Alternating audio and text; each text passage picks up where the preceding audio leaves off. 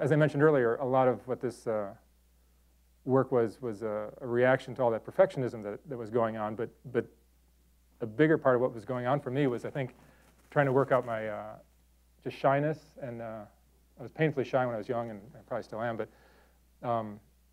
trying to work out my shyness, and also just a fear of people that are particularly intimidating.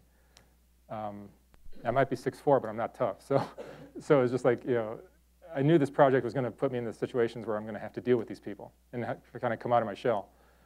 So it took a lot of courage, but I did it, and it ended up being I think I grew a lot because of it. When I started this project, I remember I used to just get depressed and nervous and just like, why the hell am I doing this? It's just like, I could stay here and just enjoy my life, but I'm going to hop on a plane, go across the country, go to some nowhere town and drive around, look for who knows who, and confront them and try to get them to. It's just the whole thing just seemed stupid to me. But I would just do it anyway. And in the end, just 5, 6, 7 years, it was like a 7 or 8 year project. I think like 5 years into it, I got to a point where I could just go up to anybody. The Ku Klux Klan, Hell's Angels, the most beautiful woman in New York City. I'll just walk up to them and say, hey, here's what I'm doing. I'd like to photograph you. I'm working on this project. It might turn out to be a book, blah, blah, blah. And they would always say yes, 100% of the time. I mean, it was rare. I can count on one hand how many times people said no. And it was amazing to me. Like, you would think, like, 3 out of 4 times people would tell you to go to hell. But I think if you really believe in what you're doing and convey that, people end up, they feel it, and there's a trust that's established, and then all of a sudden, like, anything is possible. The people ask me, like, what's it like to shoot some of these really, really creepy guys? They're like, they're like pussycats once you get in front of a camera. Once they see this big camera and the backdrop and the lighting and the whole thing, it's like, again, I think they feel honored, and they're just like, they change their demeanor altogether. There were so many times where we'd be driving around with my assistant, and I'd be like, what the fuck are we doing here? Pardon my French. It was just like, it's like, it's 75 and sunny in California. It's 28 and raining here. We're driving around South Dakota looking for some dipshit that, I don't know, we don't even know who we're looking for. It was like, at times, it seemed like the dumbest project I could ever come up with. And I made the mistake of never telling anybody what I was doing. Or maybe it's not a mistake. It's the way I like to work. I mean, I don't, like, the only people that knew I was doing this project for 7 or 8 years was my wife knew about it and my people at the studio, my immediate crew. My reps, even my reps in New York and Chicago, had no idea for 8 years that I did this project. I just did it. And every time they'd call and say, where's Mark? Oh, he's not here today. I have a cell phone, and they can call me, and I'd call them. I'd be in Mississippi, but I wouldn't tell them, and they'd think I'm taking the day off or something else. Doesn't matter. But the truth was I'd be taking these trips. I went to every state. I went to probably every state 2 or 3 times, and it was a lot of traveling and a lot of clandestine little trips that no one knew about except for my immediate people close to me. But if I had shown this to people along the way, I might have gotten a little more feedback, and it might have been, oh, wow, this is really great. But I didn't want that. I think if you really believe in what you're doing, you just do it. And I'd rather take a big risk and fail and die in flames than have these safety nets and kind of succeed. To me, it's much more exciting to just take the biggest risk you can and see if it works.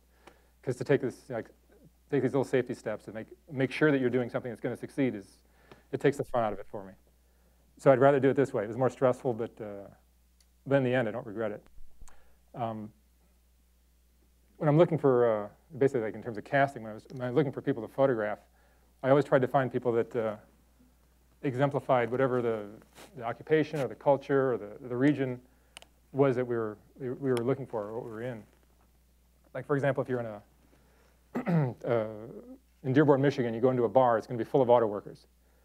The room, you'll have 30 auto workers in this bar, and you look around, but there'll be 1 or 2 guys maybe who really personify what an auto worker looks like. They wear the years of that kind of work on their faces and their hands and their bodies, and they just, man, that's an auto worker. You can just look at it and know it. And those are the kind of people I'd approach. And those are the ones that would always say to me, like, you came all the way from California just to photograph me? I think I don't get it.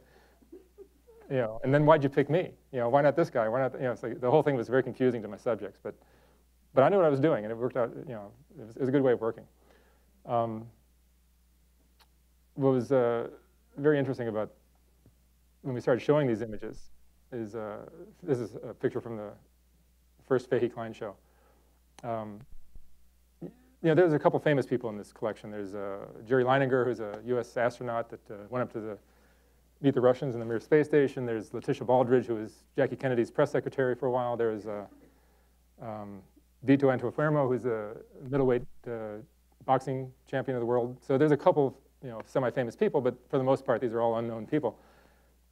But when you start selling prints, you have these like really wealthy and famous sometimes collectors buying these prints of nobodies, which if you think of, I mean, every day there's millions and millions of people buying, of unknown people buying, you know, the masses buying magazines of pictures of celebrities. That goes on constantly.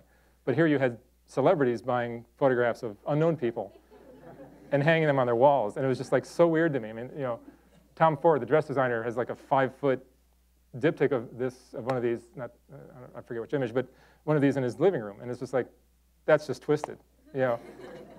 I mean, you know, I think Elton John, who's a big collector of photography, was one of the first buyers of my work. He bought a whole bunch of them, of the diptychs. And I just remember, like, man, if the people that are in these prints, in these photographs, knew that Elton John was buying prints of them, their heads would explode. It was just such a warped thing that was going on. But it's fun. I liked it.